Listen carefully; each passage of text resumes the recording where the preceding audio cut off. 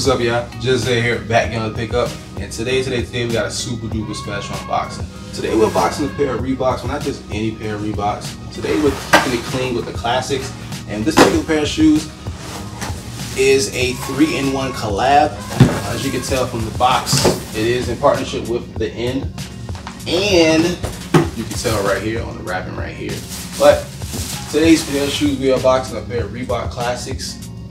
Partnership up with the End and partnership with the Streets. And what I must say is I love the End because they double box their stuff.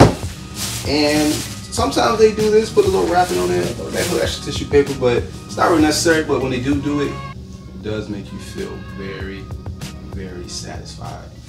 Speaking of satisfaction, this box, I know you guys can't feel it, but it's very, very smooth. It's a premium material. So I can't wait to unbox these and show you guys what we got. Alright, so as I was saying, the box does feel premium.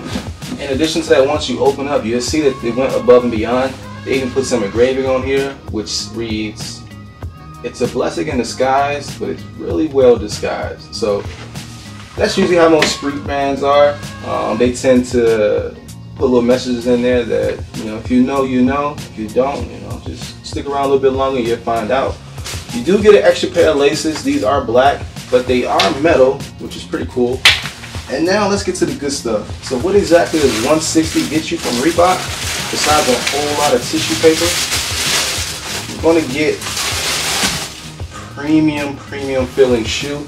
Now the new buck on these bad boys do feel nice and smooth. There's that texture upper calf, but the star of this is of course the Streets branding, which they put right here. And I think that that's a nice subtle touch. I love when they do gold, but it's not, they don't overdo it. But yeah, so you do have the Streets at the bottom. So let's go ahead and get a close-up on these. So as I was telling you guys, at the bottom of the shoe, you're gonna have the Streets right here. And the thing I like about this is that the rubber outer sole is not super duper translucent.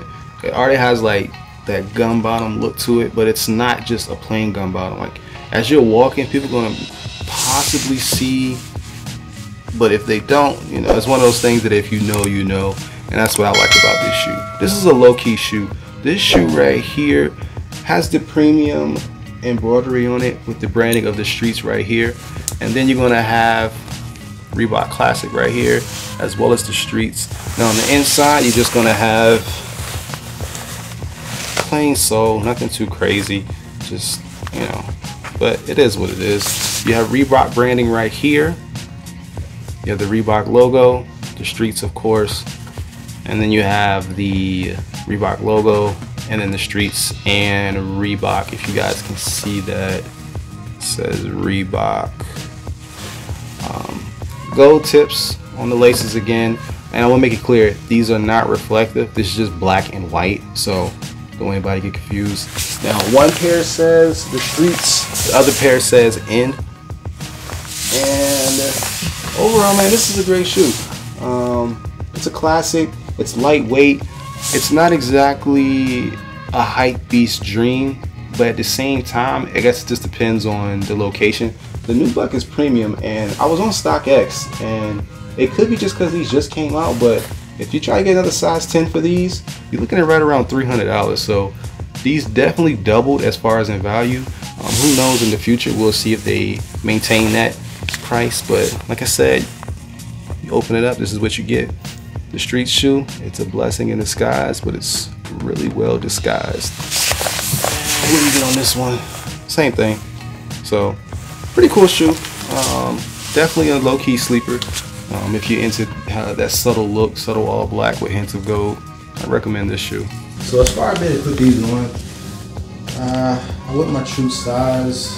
You could slip these on with no hands, but you probably never have an adjust them right here at the time. So just to save yourself time, go ahead and put these on with 2 hands. But as far as being able to slip them off, you slip these bad boys off with no hands.